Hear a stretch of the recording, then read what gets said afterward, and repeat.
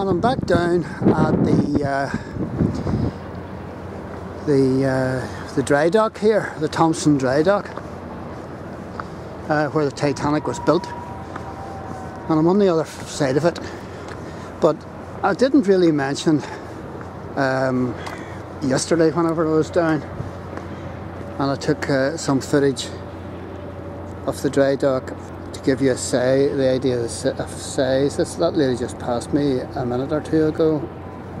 I'll maybe go down to the bottom myself in a minute, have a wee look.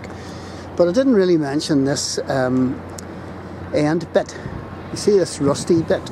That is a Caisson gate, and that is from the time of the Titanic as well. That was floated into position, and it can be moved, as I say. And there's a Caisson gate back up near the pneumatic, at the end of the pneumatic dock, or where it's docked.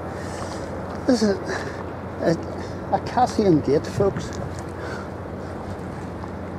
and it's an amazing structure.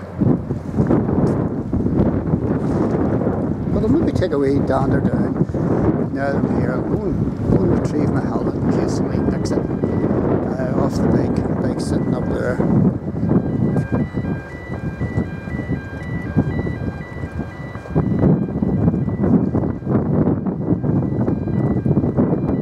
Titanic dock, or Thompson dock, where the Titanic was built, and the Caisson gate here, and it gives the depth markings just on the side of the wall there, if you can just see them. Apparently this dock's about 44 feet deep, 44 feet deep. And there's one of the big capstans. There's another one. And they're all over the place that the Titanic would have been tied up to.